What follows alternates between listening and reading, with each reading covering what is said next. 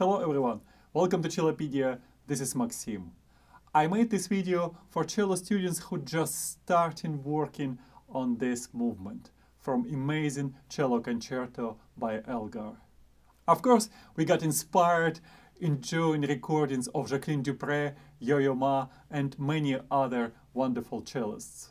But it's so intimidating to start working on it. I will record it for you in slow tempo, quarter note 60. You learn it right in this tempo, then gradually move it faster and faster, and ultimately the sky is the limit for you. I start from Allegro Molto, rehearsal number 20. You might want to follow my fingerings, or you might have your own fingerings. It doesn't really matter, especially if you have a good addition or advice of an experienced teacher. It would be beneficial for you to listen to this recording, trying to understand how it sounds in slow tempo, and then, if you like, you can play along with the whole recording or just part of it.